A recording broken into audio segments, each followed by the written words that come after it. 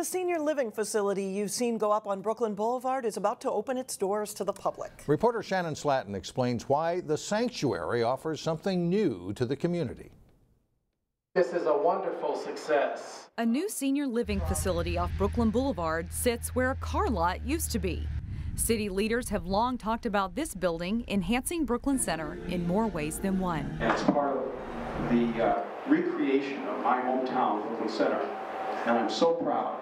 I'm so proud to see this facility and the wonderful work that's been done here. Council member Dan Ryan was one of several community members at a VIP event to celebrate the opening of the sanctuary, an assisted living facility that will allow more of Brooklyn Center's aging population to stay in their community. No reason why, even though you are on a lower limited income, you should not have choices and options. And the sanctuary was built with that in mind. This is a tax credit building, which means private investors who take advantage of tax breaks help keep costs low. The sanctuary is for seniors with Medicaid or low income, but it feels like any upscale senior high-rise. Our dining experience here is about a 4-star restaurant where we country club type of theme. We put on a really good show and we set the bar very high in what we do here. With high-quality food you can order off of a menu, plus amenities like gaming rooms, and a big plus, private rooms. If a person is on Medicaid, which for us would be elderly waiver, they choose their apartment, either a studio or a 1-bedroom. We don't tell them which one they get to have, and we don't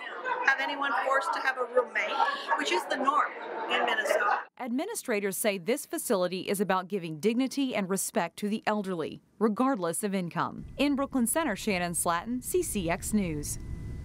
And residents are expected to start moving in sometime in April.